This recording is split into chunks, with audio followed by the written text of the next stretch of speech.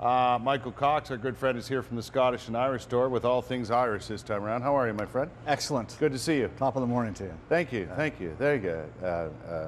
A sláinte, as they say. Sláinte, that's right. Yeah. We should have a glass. Well, after Right. we'll do it, yes. Right. Listen, everybody should be all Irished up by the weekend. It's St. Patrick's Day week. Yeah. With a weekend finishing it off. And you've got, and it's it's going to be a wild Big weekend weekend around here. You've got everything anybody could possibly need, right? Lots. We brought a few things in this morning to show you. This is just a small sample of what just you a got. sampling, that's right. So, of course, you've got a lovely leprechaun hat. Do you like on. that? That's very nice. People are walking around. Steve Lloyd just said, "Hey, that suits you. You should wear that." You know. Yeah. I like the little boxing gloves. I think I'll hang these from my mirror because I have a shamrock there now. That's right. That's it. The Irish colors and hats galore. You got a lot of hats. Lots of hats. We've got the the Guinness of leprechaun course hat, top hats. Yeah. You got and this is a big favorite too. The ladies' underwear. Kiss Me, I'm Irish. Well, I'm a fan. That's right. Yeah. It's a big seller. Yeah.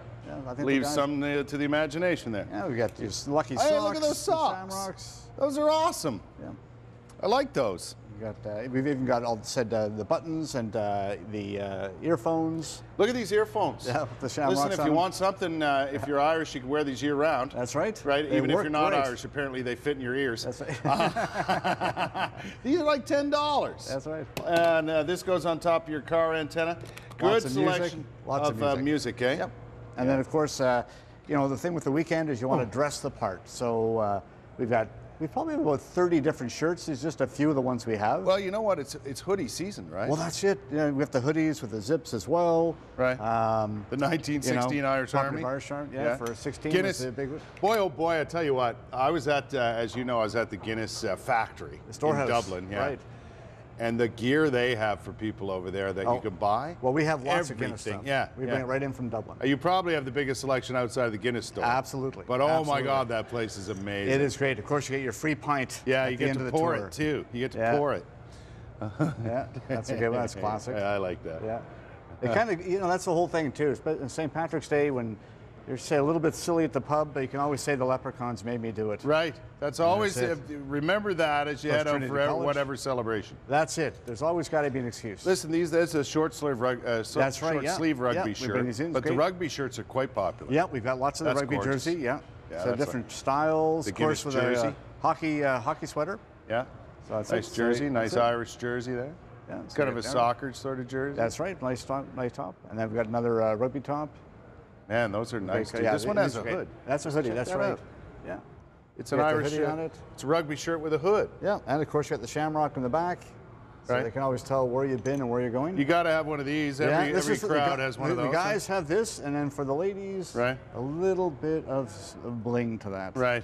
With the lips. And again, this is just a small selection of the T-shirts and all that sort of thing available. And then St. Patrick's Day is such a big day because. He was St. Patrick was in the 5th century in Ireland, and he wasn't Irish, but loved Ireland. The Irish loved him, and so of course St. Patrick's Day is the day of his death. I love the fact that he wasn't Irish. Well, that's it. I mean, that's it. They're not sure if he was Scots or Welsh, but at the age of 16, he was captured by pirates. Yeah. Brought over to the north of Ireland, and when he escaped, and when he eventually became a priest, and then ordained as a bishop. Bless me. Yes. Wow. That's your father, yeah. Listen, I know you carry a lot of food stuffs, and a lot of it from the British Isles in general. Right. Is there anything specific to Ireland that you carry? Well, normally the big thing we get are potatoes, which they're crisps. Now here we call them potato chips. Yeah.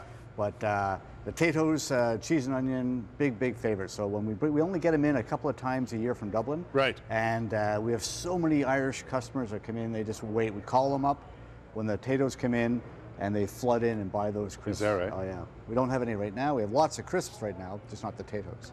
I'll tell you what, one of my favorite things I often talk about at the Scottish and Irish store is the lemon curd. I don't know where it comes from. Yeah. It's Ireland, Scotland, I don't know. The Mackay's comes from Scotland. Yeah? Oh, so it's good. excellent. Especially a nice drop by. Scone. Yeah, 2 locations, right? Yep. 2 St. locations. Laurent Innes Road and Robertson Road, 2194 in Bell's Corners. That's right. Thanks for coming by. Excellent. Happy St. Paddy's Day. Great. Sláinte. All right. More to come here on the program. We've got lots ahead, including our Ask the Expert. Watson's Pharmacy and Compounding Center will be by a little later.